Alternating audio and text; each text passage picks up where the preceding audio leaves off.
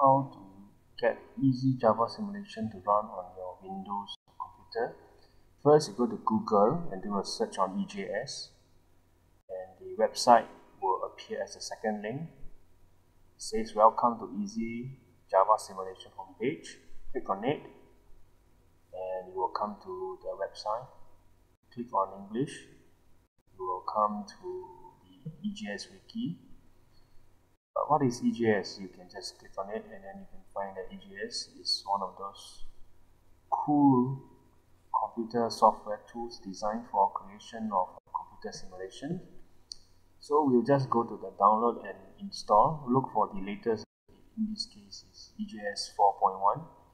Click on it and you'll find that it will pop up the zip file. I'll click on the save, but instead I'll click on cancel because I already downloaded it and it's already in my desk. And you double click on the zip file and you will find that the Windows asks you to extract all files. Click on it and select where to save it, but because again I have it, I'm just going to close all the windows and go straight to the directory with all the save files. Click on EJS 4.1 and click on the EJS console. You will find that the EJS console will appear at the bottom left corner. Now here is up.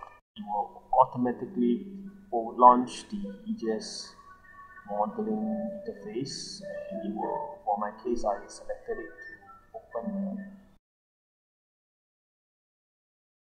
When running EJS for the first time, you'll be asked to fill in your name and contact information.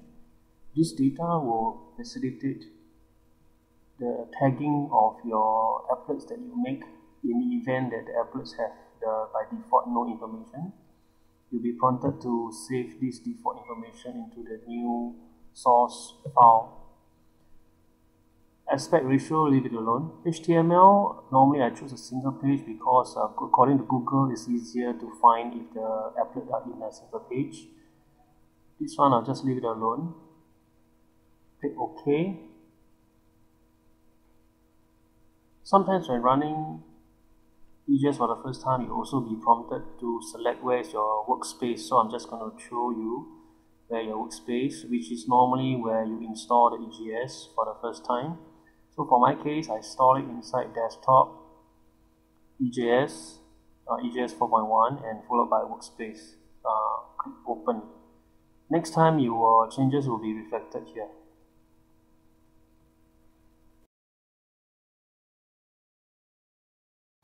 You guys open file. I'm just going to close all these files and I'm going to show you how you can find a new file in the EJS. You will start off with the file directory, which looks something like this.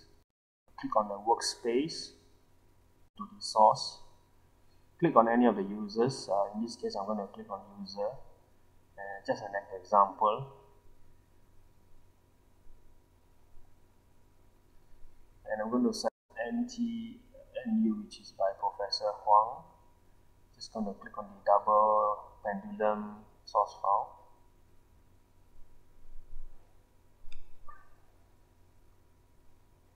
And you will launch the applet. So you can see, you just have to click on this green button to compile the codes. And then you can find that the applet runs as designed. Of course, this is open source, which means that you can look at all the source code, decipher how this program was made, and then you can have your inputs to make it suit your own teaching needs. So I'm just going to briefly go through the variables to show you some of the variables that are involved. This is the initialization, the evolution, that means how the equations are governed. These are the fixed relationships. It looks a bit complicated now, but you get the hang of it after a while. These are the custom functions. So in the view panel, you can find that the simulation is having this tree diagram with all the segments, shapes, arrows and trails that you can define yourself. I'm just going to expand it a little bit, and then you can see further on there are all these sliding control. So EJS actually gives the designer a lot of control over what you want to appear in the applet. So how do you get it out? You just click on the package and then save as, export it as a jar file, which is actually a 1.3 meg file now, which is a lot better because then you don't have to worry about embedding it on the HTML. It just downloads and runs independently. If you like to share your own applet. So now you can see that the compressed files are ready. So you navigate to workspace, click on export,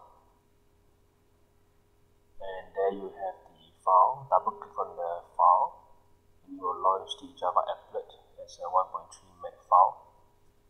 So you can see that the applet is ready and you can toggle into full screen. Unlike if it is embedded, then you have some trouble because it's in this format, so you can expand it to full screen and you can interact with the applet the way it is designed. Hope you've enjoyed this tutorial on how to download EJS.